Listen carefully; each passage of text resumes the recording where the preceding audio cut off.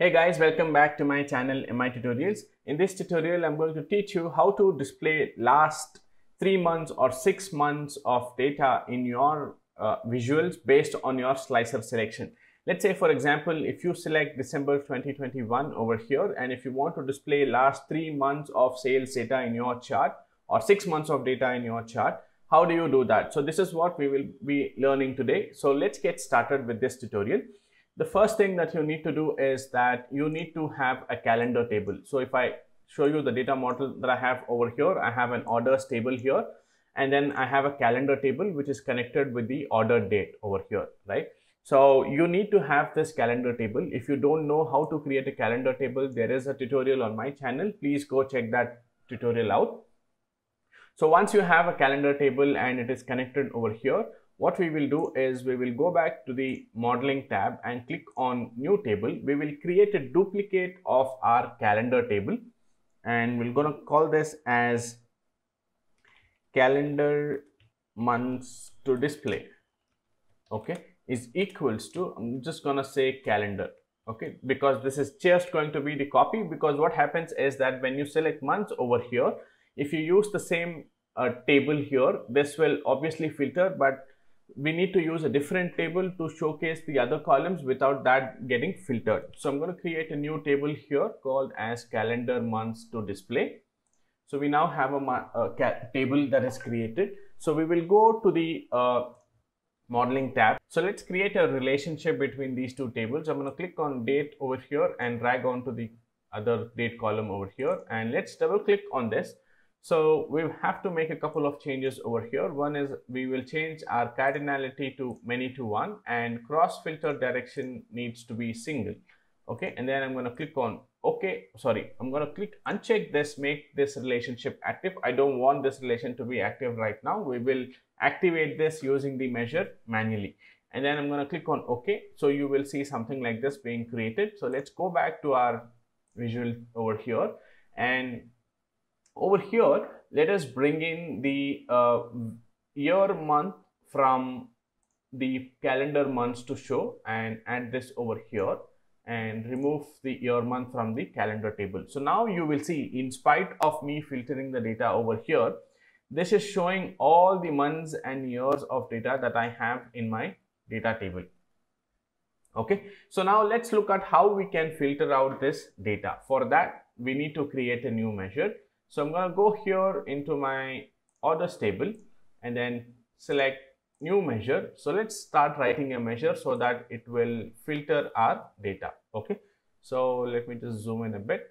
So the first thing is, let us identify the date that we have selected. So for this, I'm going to use a variable here and call this as max underscore date is equals to, I'm going to say max of my calendar table and date, calendar table date. Okay, so this is the date that we are selecting from here. So this is going to return the maximum or the max date that we have selected using the slicer over here. Okay, and then let's go to the next line over here and define another variable here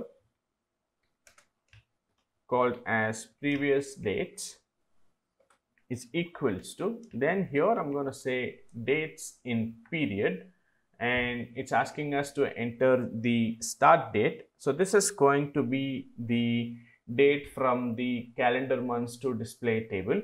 So calendar months to display and then date. Okay, so let me just type in date over here, and then you have calendar months to display date. Okay, and now type in comma, and then it's asking us to enter the start date. The start date here is going to be our max date,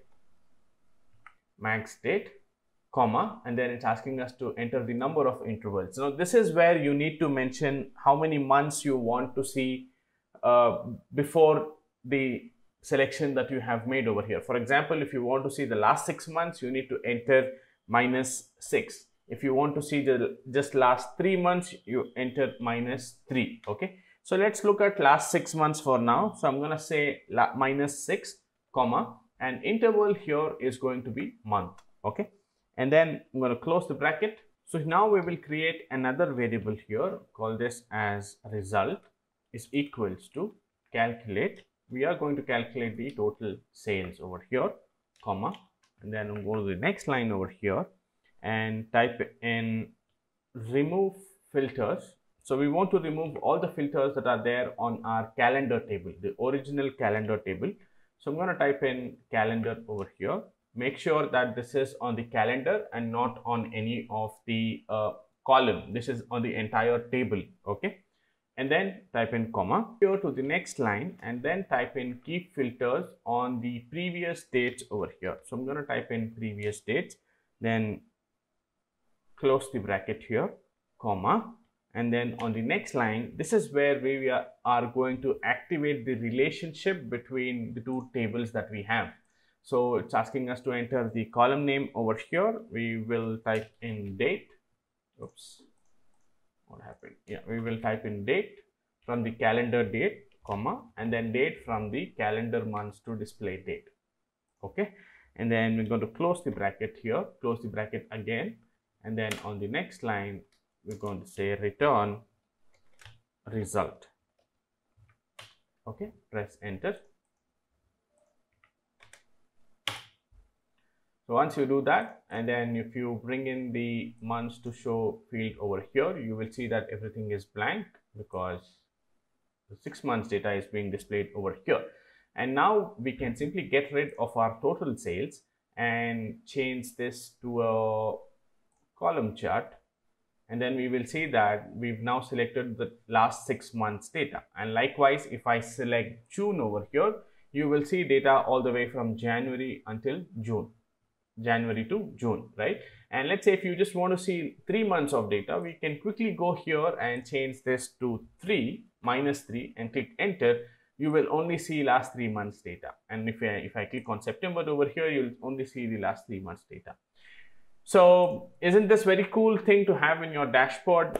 So I hope this video has helped you. You've learned something new today. Please consider subscribing to my channel for more such tutorials.